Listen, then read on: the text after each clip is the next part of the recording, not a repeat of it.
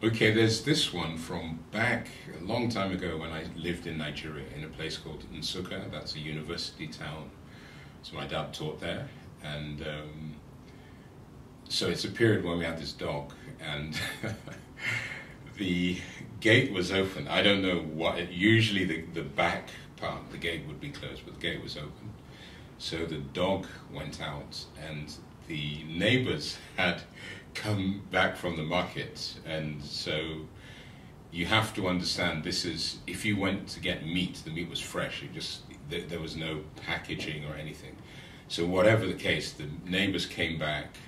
They're offloading all the goods, or the houseboy is offloading all the goods, and apparently our dog went and grabbed a piece of meat and disappeared. So of course I don't know this at the time until the doorbell rings, and so I go and I see the houseboy.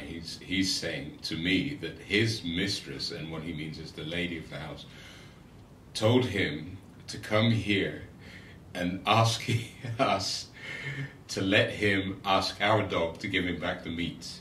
And of course, I mean, there's no chance of this happening. And it was just that it was so ridiculous. I mean, you can't talk to a dog. The dog it took the meat because it wanted to eat it. And I'm sure the meat was gone by that time. I never saw that meat again.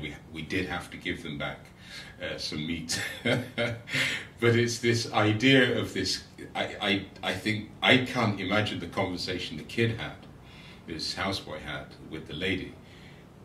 I mean, surely she knew there's no way he could communicate with the dog, and yet she sends him out. I guess she was just so infuriated or whatever. I don't know what I would do in the same circumstances, but it was a kind of funny thing. And of course, his face was so sad. He looked so incredibly sad.